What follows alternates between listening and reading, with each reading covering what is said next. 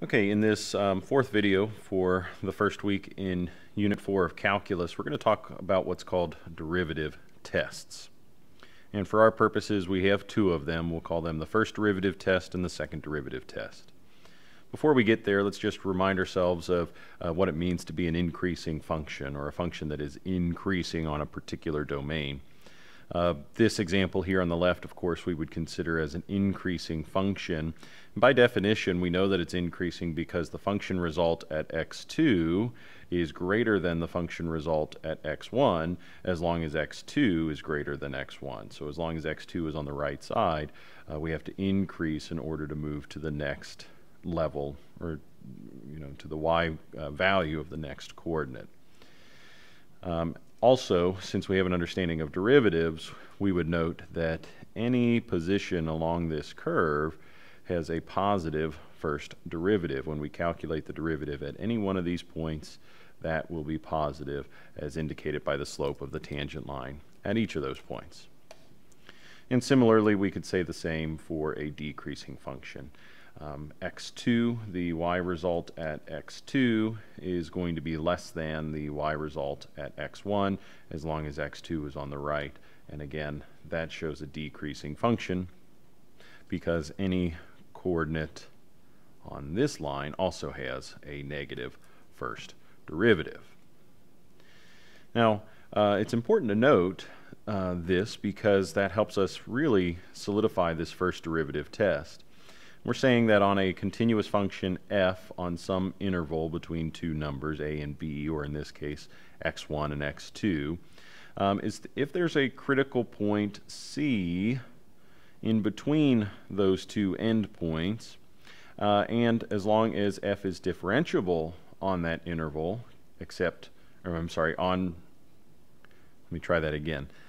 The function is differentiable everywhere within that interval, except perhaps at c itself. So if the critical point is identified as a position that does not have a derivative, that's okay. Critical points can do that.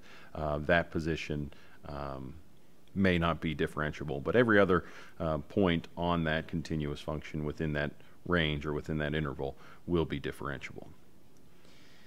So as long as those criteria are met, then we'll note that when f prime changes from positive to negative, that means when we switch from an increasing function to a decreasing function at the point C, so there's going to be some point C where that switch occurs, that transition, with C being a critical point, either the derivative is equal to 0 or the derivative doesn't exist, then that position C is what we would consider a local maximum.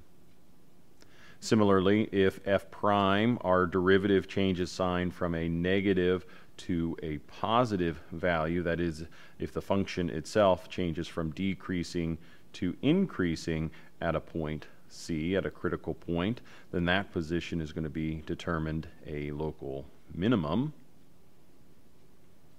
And if the first derivative does not change a sign, so let's say that the first derivative is positive, we come across a critical point, and again, that's where the derivative doesn't exist or when the derivative is 0.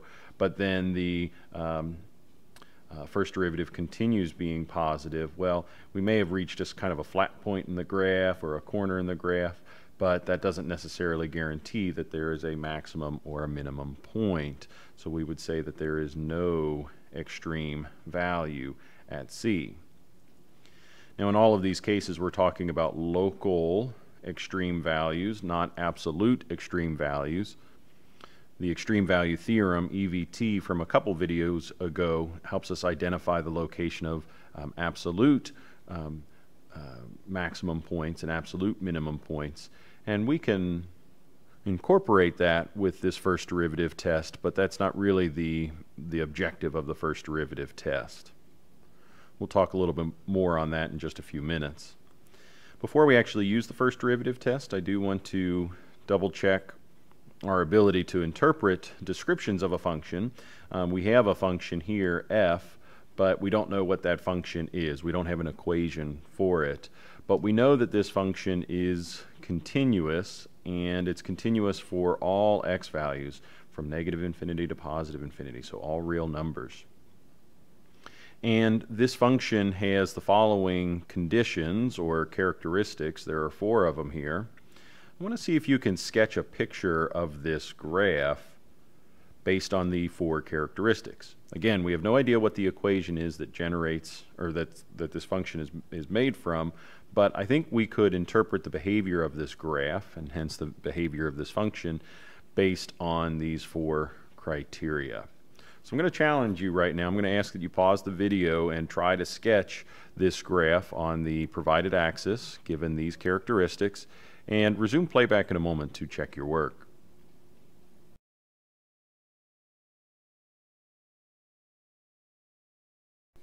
Here's a sketch that I've produced. First thing that I did, you may notice, is I've got these little marks on our x-axis, and I've also put these dotted lines extending above and below them.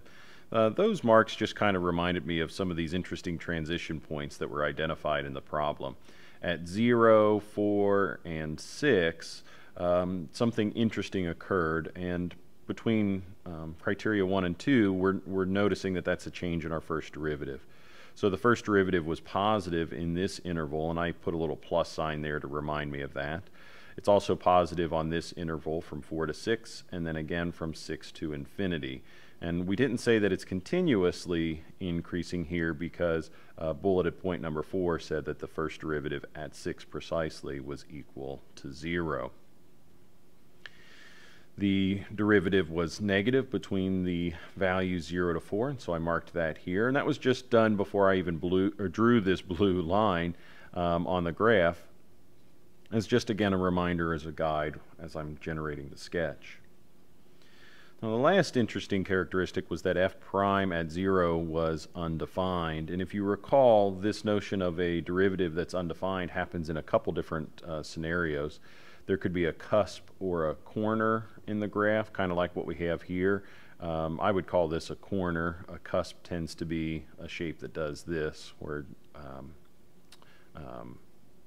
we almost make this wedge, if you will.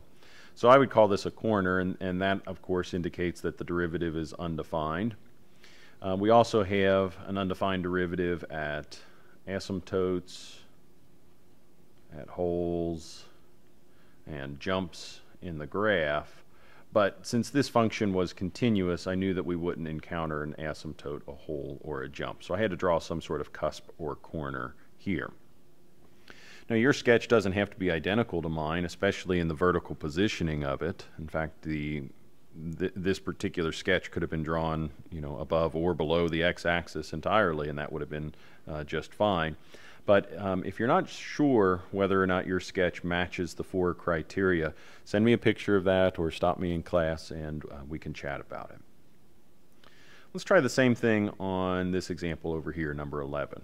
There are fewer criteria components, and I think you'll be able to sketch this one now that we've seen this explanation. So pause the video now and resume playback in a moment to check your work. Now, this sketch is probably going to be a bit more simple than the last. All that we were told was that the first derivative changes on different intervals. From negative infinity to 2, in this interval here, we had a negative derivative, so the function had to be decreasing. And then again, from 5 to infinity, the function was also decreasing. We had a negative first derivative. And then in between, on the interval from 2 to 5, we ended up having a positive first derivative, so the function must be increasing. There was no mention of what's occurring at an x value of 2 or an x value of 5 precisely, so I went ahead and made the assumption that the first derivative was equal to 0, and that's how we've got these nice turning points. Of course, there could have been an undefined derivative at these locations as well, and you may have drawn, say, an asymptote. You could have curved up indefinitely here and here, although that would only work if the function was not continuous, and I just double-checked my instructions, and we were told that the function was continuous. So no asymptotes, but if you had a sharp corner or a cusp, that likely would have been okay. Now, towards the end of the instructions, it says to use a number line to summarize information about the function. We're not going to do that for this example, but I will use it for this next example when we actually use the first derivative test. In general, when I perform the first derivative test, I'll try to do as much calculus and algebra as I can first, and then I'll use a geometric approach following the analysis on a number line. Let me show you what I mean. In part A, we're being asked to find the intervals on which the function is increasing and decreasing, and then we will use those intervals to identify the local extrema. And remember, this extrema phrase is, it means maximum and minimum points. So for part A, in order to find where the function is increasing and decreasing, we need a derivative. Now that's easy to do in this case because we have a polynomial function. So the derivative is going to be 12x cubed minus 12x squared minus 12x plus 12. It's kind of interesting, but that's what we've got. Now, I'm going to go ahead and use some algebra to simplify this. I know on our last test we didn't bother with this step, but moving forward as we actually analyze some of these functions, it will be a good idea to use some algebra skills to simplify and interpret the results. What I've done originally was I factored out a 12 that was acting as a common factor, and now I'm left with this 4-term polynomial inside our grouping symbol. And within this 4-term polynomial, I'd like to try to factor it some more. And one of the techniques that we use to factor a 4-term polynomial is factoring by grouping. And within this first group, x cubed minus x squared, I see that x squared is our GCF. So I'll factor it out, and I'm left with x minus 1. In this second group, I see that 1 is our GCF, but I'm going to call that a negative 1 in order to change this coefficient's sign. So we'll factor out a negative 1, and that leaves me with positive x and a minus 1. That was a good technique because now our groups here match, and if we're using the factor by grouping technique and we see a matching pair of binomials, then we know we can move on to the final step, and that's to rewrite this collection of terms in this way, where x squared and minus 1 form their own factor group, and the x minus 1, which is essentially a common factor between two terms, that produces its own factor group. Now, lastly, we want to make sure that we factor completely, and this looks pretty good, but this middle term here is a difference of two squares, so I better factor it. That's going to turn into x plus 1 and x minus 1. We also have the x minus 1 from the last term before. And finally, just to clean this up one more step, this one's probably optional, but it's a nice way to tidy all of this up. Since we have two of these x minus 1 terms multiplied together, we'll call that x minus 1 squared. All right, so we found the first derivative, we factored it, we combined like terms, we really cleaned it up into a usable component, and this is going to be particularly helpful for us because when we use the first derivative test to identify where the function is increasing and decreasing, you may recall that interesting components of the first derivative test require critical points. So we were talking about that here, so critical points C. Now the critical points occur when the function's derivative is equal to 0 or when the derivative doesn't exist. So at the very end here, I'm going to mark this derivative equal to 0, and I'm going to find all the critical points associated with that. And then I'm also going to just make a mental note here that since this is a polynomial, and polynomials are always defined for x values in the real number system, I know there are no other critical points because there's no other x values in the real world, or any real number x values, I should say, that will make this solution not exist. So the only critical points we'll find is when the function is equal to 0. Since we've already factored this, then finding the points that make this 0 are going to be very easy, and I'll make a note that all critical points, so therefore all critical points exist at x equals negative 1 from this factor and positive 1 from this factor, so I'll just say at all x equals all of the critical points exist at the x values 1 and negative 1. And if it's worth adding into your notes, this is what's going on in my head. All critical points exist when the derivative is equal to 0 or the derivative does not exist. Okay, so we've got our preliminary work out of the way. Let's use that number line to identify characteristics about this graph. So I'm just going to draw a number line. It's not real critical, the dimensions or the size of it, but what I'm going to do is I'm going to mark on this number line our two critical points. We have -1 and +1. If there were critical points where the derivative did not exist, I would also mark those positions as well. What we're going to do, since we realize that the first derivative is equal to 0 here and here, is we're going to investigate what's happening in this region, and this region, these three intervals that the number line has been segmented into, and we'll determine what's happening in those regions by just selecting a point within that region. A value that's selected in this section of the number line will represent the behavior of all points on that number line, because we've already identified the only positions where the derivative is equal to 0, where our critical points exist. So since there are no more critical points anywhere else, then we know the behavior of that function is going to be consistent within that interval. So I'm going back to the the derivative function here. And I'm thinking, what numbers can I substitute into the derivative function? And I'm also using the factored form of this derivative function just because it's going to make the math a little bit easier. In fact, I don't think we'll have to do the math in its entirety.